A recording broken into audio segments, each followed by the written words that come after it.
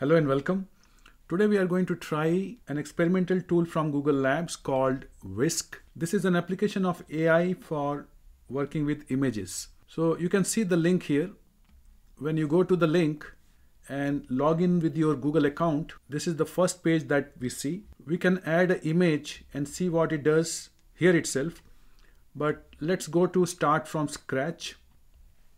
Now on this page, if you click here, you can select a preset that you want to start with. So I'm going to start with a sticker. And you can also choose aspect ratio. Default is landscape. We can do square or portrait. So I'm going to keep this as landscape. So once you go here, you'll see that there are three things: subject, scene, and style. For style, I have already selected sticker that appears here. And now either we can enter a text for the subject or upload image. So I'm going to upload one image. So let's try this. And then we can add a scene, or if you are ready to go, you can just hit this button and it will try to create a sticker based on that picture. So once you have this sticker, you can also go and refine by adding anything here. You can also see the prompt, so you can edit the prompt itself. So let's change color from green to maybe pink. So change t-shirt color to pink. And then you can see color of the t-shirt now is pink. If you like to add a scene, you can again upload a picture or enter text. So I'm going to enter text here, near a beach, and then hit this button. Typically it produces two pictures, but sometimes it may do just one. So you can see a scene from beach is added behind the sticker. So I'm going to delete these and use some other image. Okay, let's try this image. So once it analyzes and accepts the image, another thing you can do is click on this button and it will add some default scenes.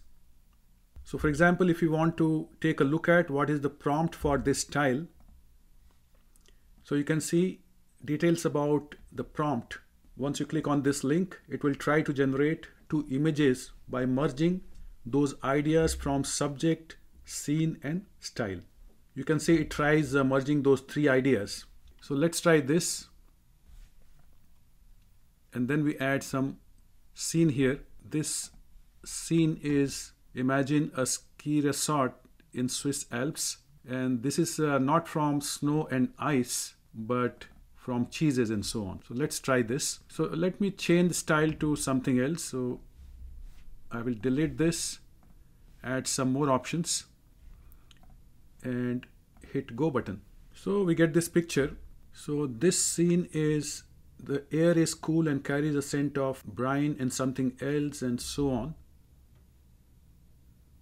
So let me try this.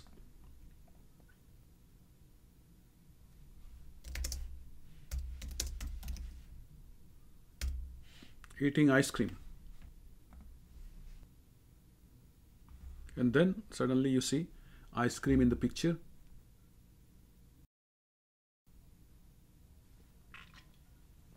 So because we have eating ice cream, so obviously every picture you see, the subjects are eating ice cream.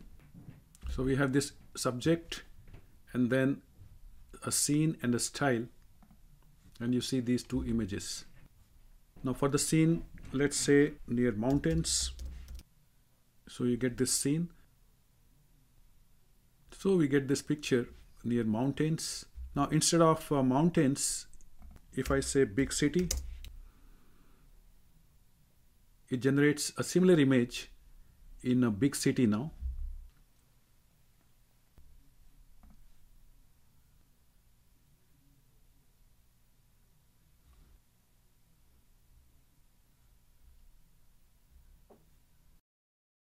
So basically this is an interesting generative AI where you can generate new images by working with a subject, scene, and style.